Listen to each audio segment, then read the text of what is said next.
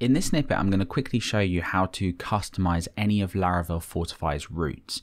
Now, I'm using Laravel Jetstream here, but even if you've implemented Laravel Fortify directly into your project, you'll have the same issue. The routes file that Fortify uses is tucked away within our composer files, which of course means you can't really edit these, because then when you deploy this and you pull in your dependencies again, all of your changes will be lost.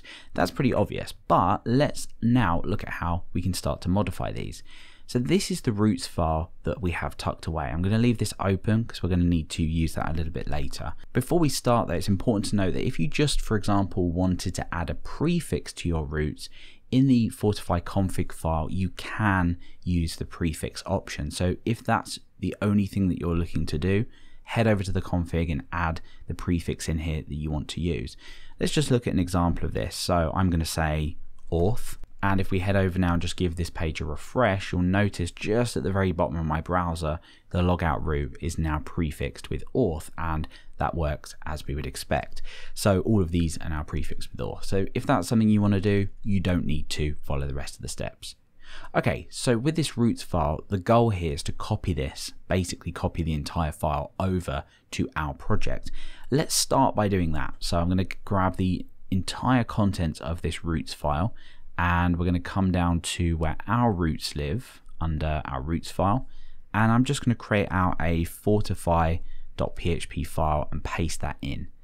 Now over in web, what we can do is require this file in. So let's go ahead and say require once, go into the current directory, and we'll just pull in fortify.php.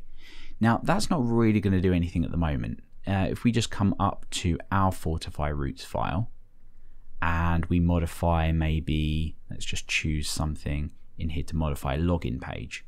Let's say that we wanted this to be sign in instead. So let's just modify a couple of these, sign in, and that should be fine. Let's come over to /sign in, and that does actually work. Now the only issue is if we now head over to /login, that also works. What we've basically done, and that's pretty obvious, by copying the routes and registering them again, is we've got two versions of them routes, which is not good.